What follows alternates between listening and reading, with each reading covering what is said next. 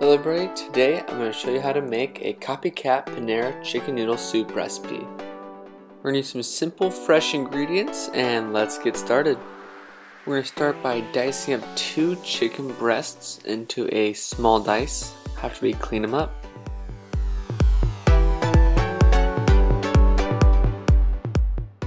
Then we're going to get the stove on, get a pot hot, add some oil, add our onion, celery, and carrots. It's about 2 cups of each. I got mine pre-cut, just making it a little bit easier for myself. Then we're going to add 4 cloves of garlic chopped up, and we're going to stir that around until it's cooked well. Then we will add 2 bay leaves and 1 tablespoon of thyme.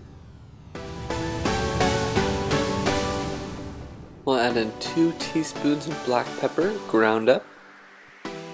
Then we'll need to add in 2 tablespoons of garlic salt. And once the onions are cooked enough, translucent, add in your chicken.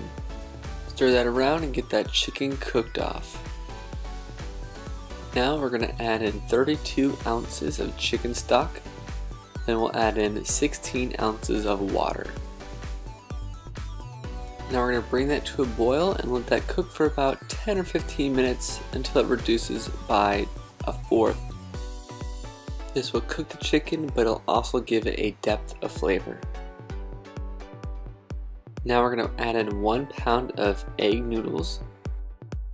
Now we're going to cook that down until the noodles are fully cooked.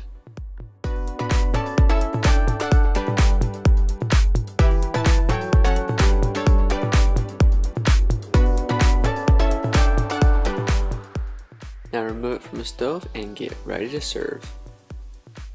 Now ladle it into a bowl. I am using a bread bowl just to make it a little bit more like Panera. And there you have it.